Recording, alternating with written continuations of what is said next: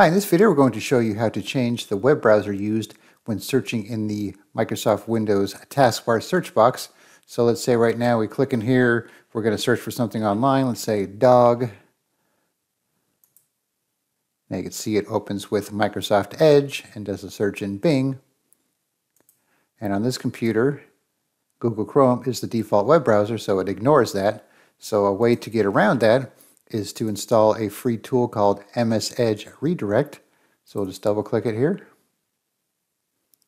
Accept the license. Okay, so they suggest doing active mode. Say yes to the UAC prompt. And then you could apply to whatever versions of Edge you want. So if you're using some of the Canary or beta versions, you could apply it to that too. And then they have additional redirections. So they suggest checking all of these when you look on their website. Like so, that they have some pictures on the website right here. So when you install it, you can see it for yourself there. Okay, click on install. Create a shortcut if you want. Donate if you want to. It's always a good idea. Okay, let's try it again here. And now you can see it opened up in Google Chrome next to my other tab here, and it's not using Edge anymore.